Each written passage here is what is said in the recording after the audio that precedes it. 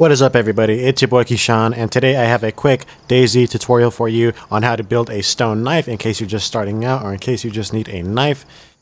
I'm going to show you how to do it. So first thing you're going to need to gather 2 of these stones here. You can find them around the train tracks or around the trails throughout the woods. I found mine on the train track. You will need 2 of them. Go ahead and pick it up. From there, you're going to go ahead and take it in hand, and then you're going to take the other and simply combine it.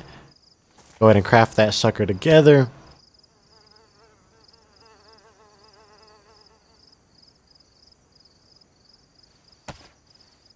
And there you have it. Go ahead and pick it up. You have your stone knife.